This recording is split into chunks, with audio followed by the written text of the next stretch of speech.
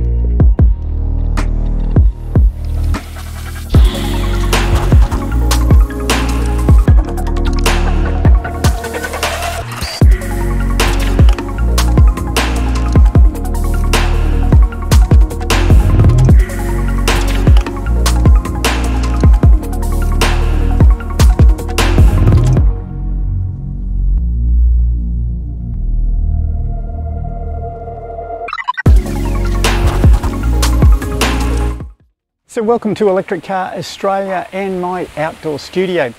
I've only got quite a small house, so we don't really have the space for setting up a permanent studio, and the young kids tend to churn stuff around, and every time you go in it looks different. So I picked the front yard today, so we'll see how we go. So let's get straight into the EV critical stuff. So the new MG4 that's coming into Australia has a 61.7 kilowatt hour usable battery. As I mentioned, that's the larger capacity battery, and it is a nickel metal cobalt battery. So that will interest some people, that it does have a small amount of cobalt in it. It's not the lithium iron phosphate batteries which are in the smaller battery model. The quoted range of the car is 435 kilometres, but in the real world you can generally take about 15% off those WLTP numbers, so that gives us around 365 kilometres of usable real world range, and that's across like an average mixed sort of driving. The efficiency of the car, again, mixed driving, is 16.9 kilowatt hours per 100 kilometres, so it's sort of sitting in the middle there. The acceleration, now this one I think is pretty much useless to most people, but they always quote it. So it's 0 to 100 in 7.9 seconds. Now compare that to something like the Model 3 standard range plus Tesla. It's at about 5.6. So as I mentioned, this is by no means a hot hatch in the performance area. The running costs of this little car, now of course if you've got solar at home like we do, and the majority of EV owners do have solar, you can charge your car for free if you can charge it through the day, or I guess for the loss of your feed-in tariff, so whatever that is, if it's 5–10 cents, you'll forego that to charge your car. If you're charging from home and you're paying grid rates, it's about $4.22 per 100 kilometres. Now I've worked that out on about 25 cents a kilowatt hour, which is what I purchase electricity for here in Queensland. And if you're ultra rapid charging, which is the most expensive charging out on the road, that'll cost you about $10.14 per 100 kilometres.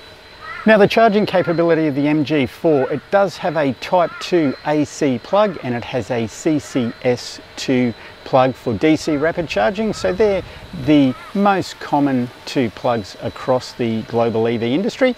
So the level 1 granny charging, that's your normal 10 amp power point at home. That's the portable EVSE that will come with the car.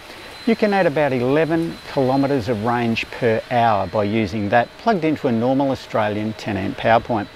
Your level 2 AC charging, now this is up to 11 kilowatts, so this can be 3-phase charging. that'll pump in about 55 kilometers per hour. And if you're on the level 3 DC rapid charging, as I mentioned before, 135 kilowatt is the maximum capacity of this car, and that'll add about 450 kilometers of range per hour.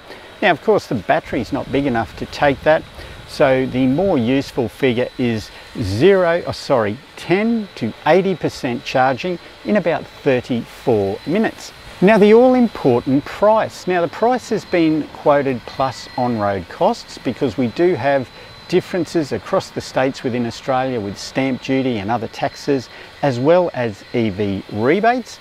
So the price is $47,990 plus on-road costs.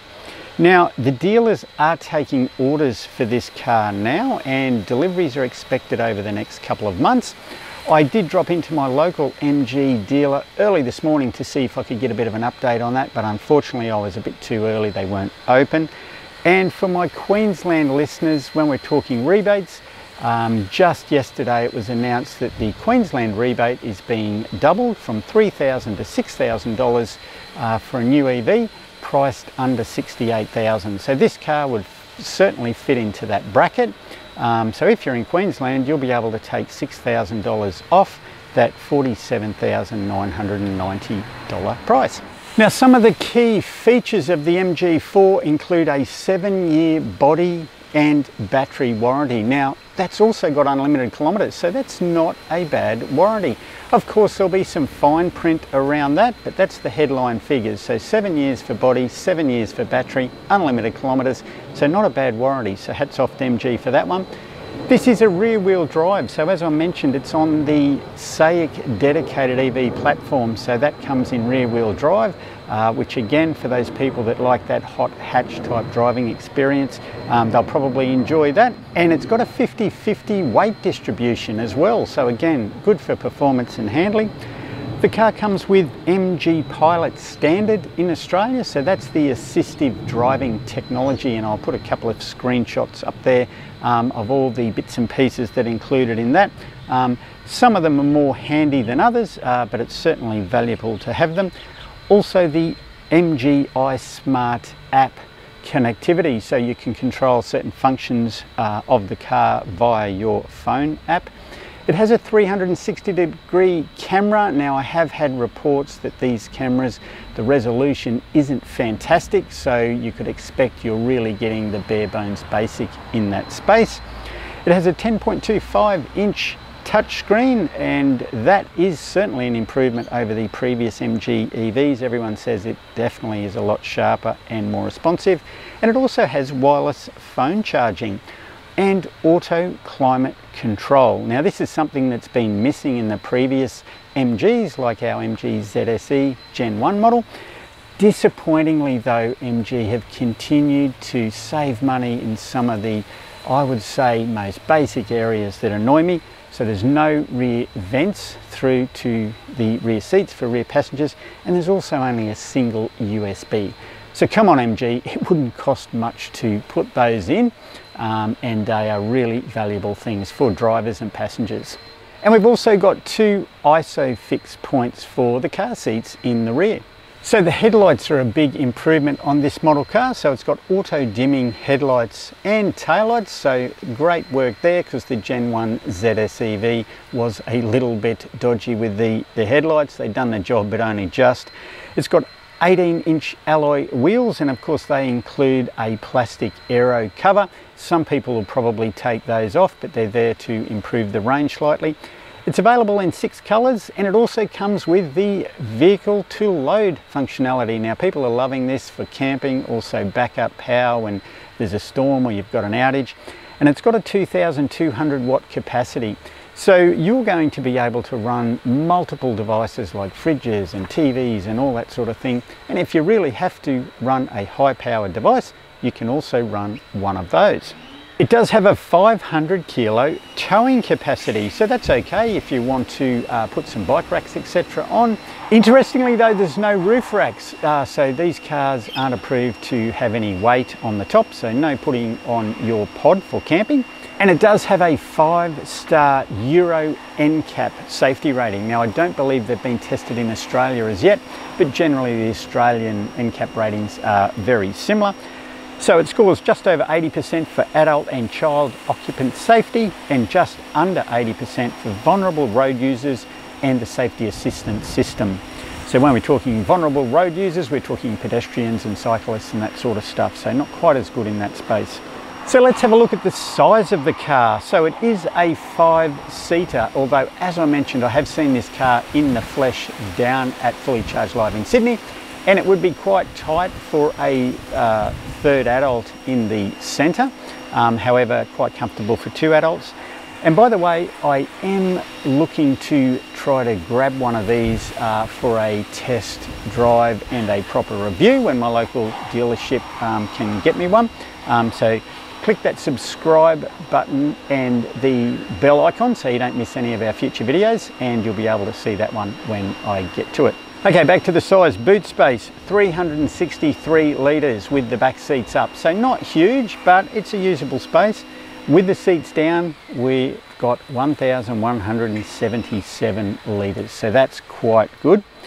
The length of the vehicle is 4.28 metres. With the width of the car, with the mirrors out, is 2.06 metres. Height of the vehicle is 2.06 metres and the wheelbase is 2.7 metres. The weight of the vehicle unladen is 1.79 tonnes, so reasonably heavy, as you'd imagine with a EV with a battery in it, and of course that's the larger battery. So that means the car has a maximum payload of 423 kilos. Now we won't get into this too much in this video, but these are things you need to be aware of, because 423 kilos is not much payload. So you add 4 adults in there and you're nearly going to be full up. You're not going to be able to load much in the boot. So just be aware of that, and that goes across all the EVs. And of course I'll put the links in the show notes to where I got all this information, so if you want to delve into it a little bit more, by all means check out the show notes section and have a look at those links. Well, that's it for another video. I really appreciate you guys watching. If you haven't subscribed, click that subscribe button, it really does help. If you like the video, give it a like and all those good things. Of course, if you'd like to financially help me produce some more videos and buy a bit more gear. I've had microphone issues lately, so some of my audio has been a bit ordinary, so we're looking to upgrade some of that. I'll put the donation links on below the screen, and also if you'd like some one-on-one personalised advice, I've got a EV information and consulting service, so you can book a 30-minute or a 1-hour meeting with me. We can do it remotely, or if you live locally here in Brisbane, face-to-face. So I'll put the link to the website where you can book that below. So that's it. Stay safe, look after your friends and family, and I'll leave you now with a short video from the Fully Charged Live event where the MG4 was unveiled for the first time in Australia mid-March 2023. Take care. Cheers. Thanks, Robert and Richard, for providing such a great platform for MG. Thank you.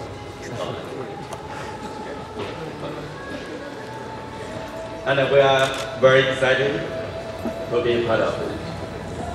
This is the first auto show after 11 years in Australia. We are honored to use this platform to launch 2 of our new EV models and the same event for first time. First, ZS Long Range EV. Following the success of the ZS EV launch in September last year, we launched our ZS Long Range today. ZS Long Range have the largest battery, under 70,000 donor. The current battery capacity is about 50 to 60 kilowatts. ZS Long Range is 72 kilowatt battery, an increase of 44% from front ZS EV. I announced the MSRP for ZS long range in Australia is 55,990 plus ORC.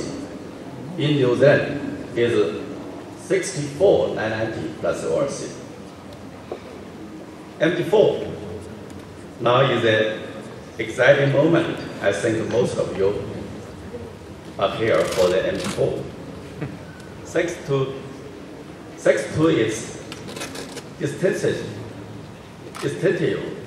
appearance, incredible driver performance, and smart technology. The new pure electric vehicle has already drawn nothing but admiring glances with a series of major successes. Euro 5-star income rating, scoring 9 out of 10 from Top Gear Awards, Car of the Year and Best Value Electric Car by Driving Electric Team. With up to 450 kilometers WLTP range, MG4 EV can charge from 10% to 80% in a little and 35 minutes. So traveling long distance has never been easier. We are up with the competition. We are very proud and confident that driving the MG4 electric takes you on the road to perfection. Now, thanks, Rob. Please, Robert, let's show the car together. Okay.